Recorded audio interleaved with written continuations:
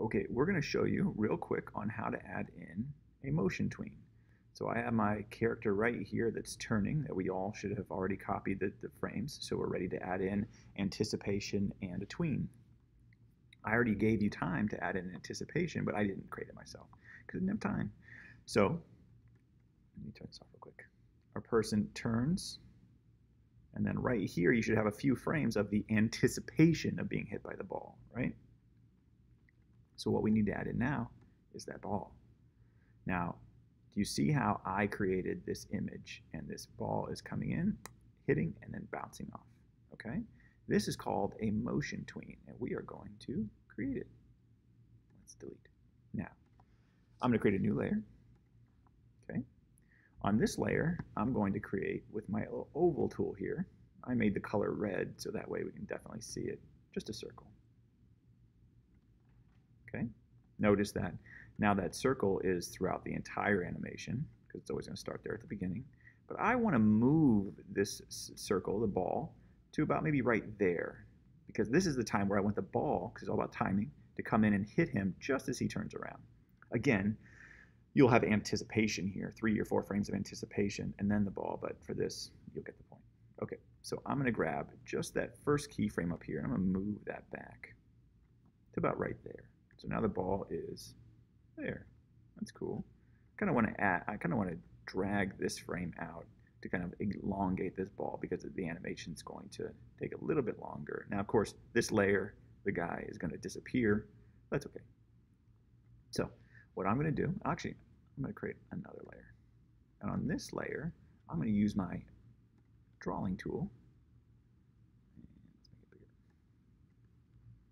I'm just going to create a circle. God, that was a terrible circle. God, that was bad. That was bad. I can't have it. Can't do it. Okay, so I'm gonna change over here to my paintbrush tool, and right here, if you click on here, you can see it'll bring up your brush library. And at this point, you can choose like artistic and ink and get some like really kind of cool brushes in here. And if you double click, it'll allow you to kind of like draw within like more artistic brushes. So. Terrible. I'm using a trackpad, by the way, like you guys all know, and it's tough. All right, I'm going to stick with that because I think it's the closest thing I can get. All right, so notice on this layer too, I have my circle. I'm going to drag that back to about right there. So my point is that this animation that we're going to create, this MotionTween, can happen with images, shapes, drawings. It doesn't really matter, anything you want. So what we're going to do is we're going to have this ball start off screen, like in the black area, okay? Now, if you don't see this black area because you're at like fit in window, why don't you just like lower the size of your window percentage? And then you can see more of that black area there. So let's move so I can see. Actually, I'm gonna do fit window because I can see the black, okay? So my scrub head is right there, okay? Right at the beginning of the ball frame. If I go back one, notice that those 2 balls disappear, right? So I'm gonna start right there. And I'm going to control click on this and go to create MotionTween. There's a few different types of tweens which we'll talk about, but MotionTween is the one we're going to start now. And notice that my frame turns yellow. Okay. Now what that means is it animates waiting for you to tell it something. It wants to know where to take that ball. Where should that ball go? Well, I know by right here that ball should be hitting him in the head. So I'm going to click. Notice I'm on the layer 4, which is my circle layer.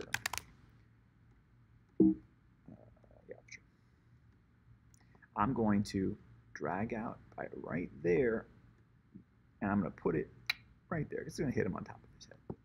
Do you see it automatically adds in keyframes for that ball to move? But we're not done yet because that ball just doesn't stop there.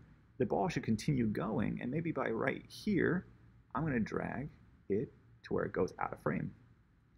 So it should hit him in the head and then bounce out of frame. And it automatically does it for you, and this is called tweening.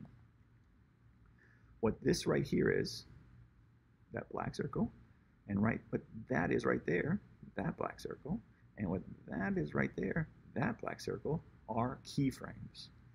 Anything in between is called an in-between.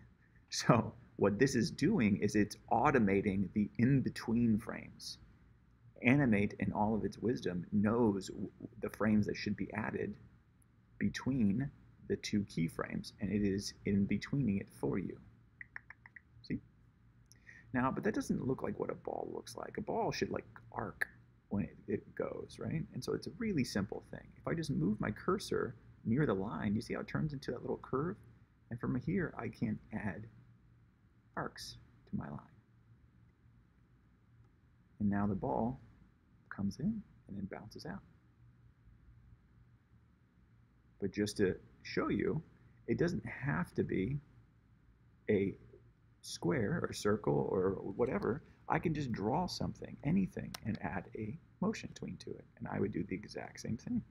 Go to where I want it to hit the person. I'm going to drag it there. Now I'm going to go to, let's say, this frame here and drag it out. I can add in my arcs. Same thing I already did.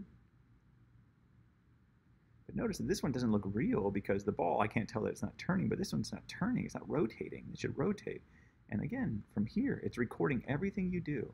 So if I go here and then spin this, it is also going to animate that spin as well. It animates everything you do. Let's see. See how it's now turning as it bounces? A little more realism in the movement. And this is what we call motion tweening. And this person's getting hit in the head from both angles. Look at that. Okay, so that's motion tweening. So I want you to add in your motion tween of the ball hitting your character in the head. Your character should disappear after the ball hits it. Remember, because we only created 3 or 4 frames leading up to the ball hitting them, the ball should bounce out of screen, out of frame at this point, okay? And we will finish drawing the character's reaction to having been hit by the ball afterward. So yours will look exactly like mine. It hits, your person disappears, the ball will then go out of frame, okay? Do you see how this just comes back? What is that? That is this little frame right here, which I didn't mean to include. So I'm gonna control click and then remove that frame. And then I can click on this keyframe to drag out one. Oh, I'm just gonna leave it. I can't help myself, guys.